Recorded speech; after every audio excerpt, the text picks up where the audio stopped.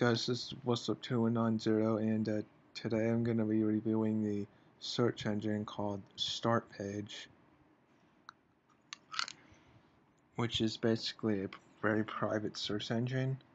It's good for if you don't like how some search engines like trace your results, your searches and stuff like that. So I've already set my browser to browse to Startpage by default. So I'm just going to do a review, show you Startpage.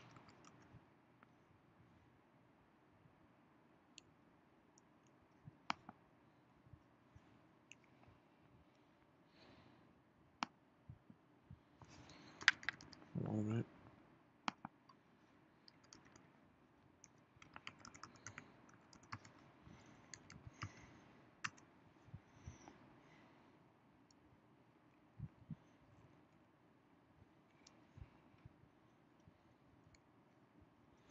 Yeah, so that's the URL for it to get to it. And one thing you'll notice that it uses HTTPS, or Transport Layer Security, formerly known as SSL, so that like anybody watching your internet won't be able to snoop on your searches, including your ISP. So it's very private in that sense too. And then let me try doing a search.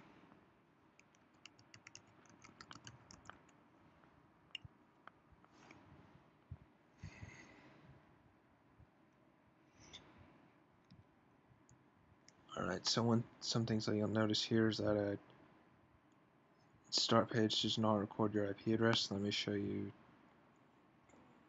what it means by that. And this page sort of shows you the stuff about how normal search engines probably are recording what you do, but how they don't, and they use encryption to stop that from happening.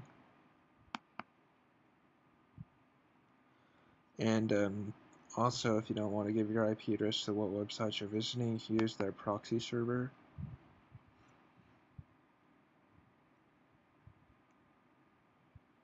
Though their proxy server is not that great, I'm gonna say it.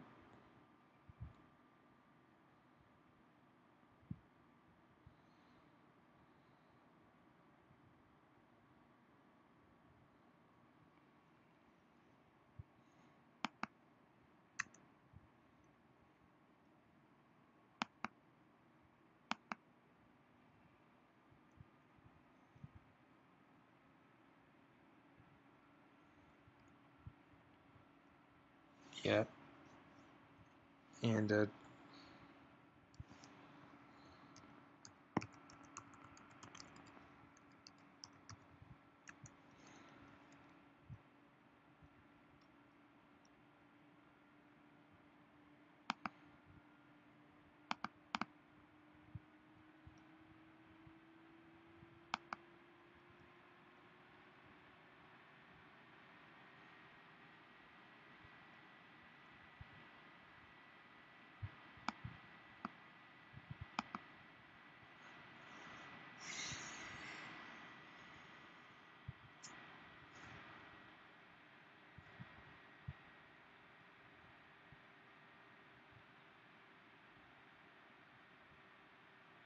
Internet's being really slow right now.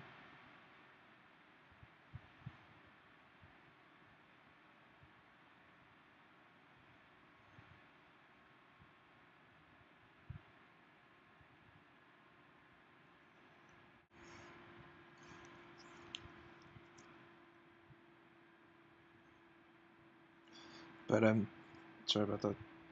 Yeah, when I use their proxy server, as far as websites are concerned, I'm located in the Netherlands, which I'm gonna tell you is that I'm not. So yeah, the search engine's pretty private, and it's cool if you like your privacy when doing network searches. One bad thing I have to say about it though is that, and that's pretty much the only bad thing, is that you can't create an account for it. Apparently they are working on some kind of private email service, but I don't believe that there's a way to like customize a web page so that you get everything you want when you start the page, like the weather and stuff, like they do on Google. But other than that, all I have to say is this is What's Up 2190, and I'm signing off.